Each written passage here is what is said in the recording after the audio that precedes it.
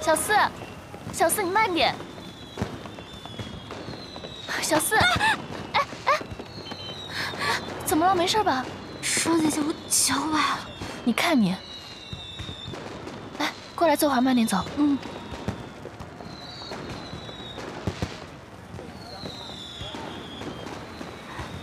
来，慢点。疼吗？疼不疼？嗯。你看你，你二哥知道又要担心了。以后啊，你要听你二哥的话，和那个裴少君保持距离，知道了吗？嗯。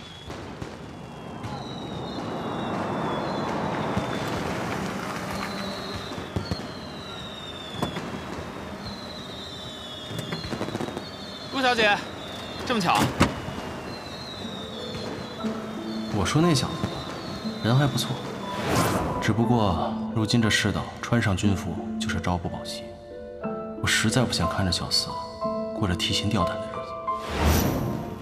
苏少帅、裴少帅，你们来的刚好，小四脚扭了，能帮忙把他送回去吗？原来又是你这个小骗子！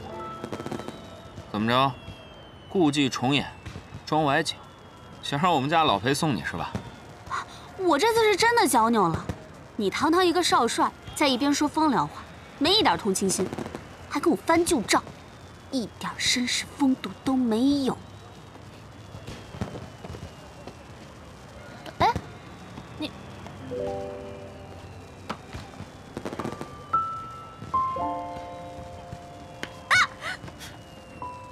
好了，没什么大碍了，这2天好好休息，少下地走动。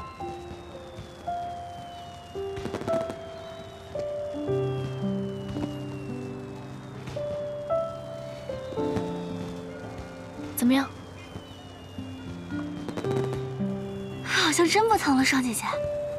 哎，老裴，你说这大冷天的，这俩姑娘又崴了脚，要不咱们送她们回去吧？你们快看，好美啊！哇，好漂亮啊！不知道有没有这个荣幸，和顾小姐欣赏一下烟花呀？双姐姐，我想去，我们一块儿看吧。好。哎，你干嘛？哎，谁让你多管闲事的？给她创造点机会。二哥，这老天总是让我遇上他，不能怪我。裴少帅，你说不让我动，你是不是得帮我一下？怎么办？我想去那边看烟花。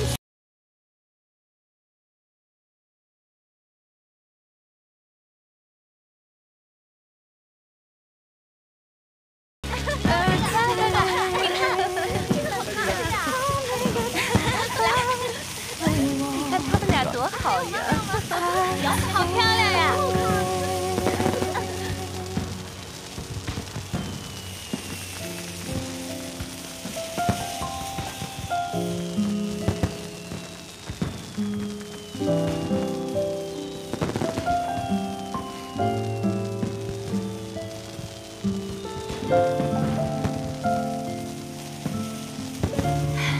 乖哥哥，好看啊！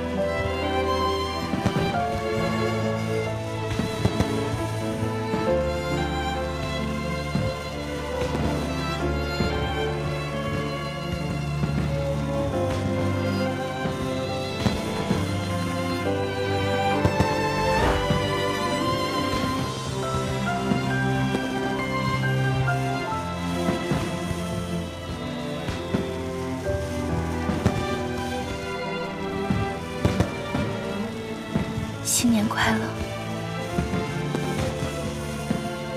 新年快乐！新年快乐！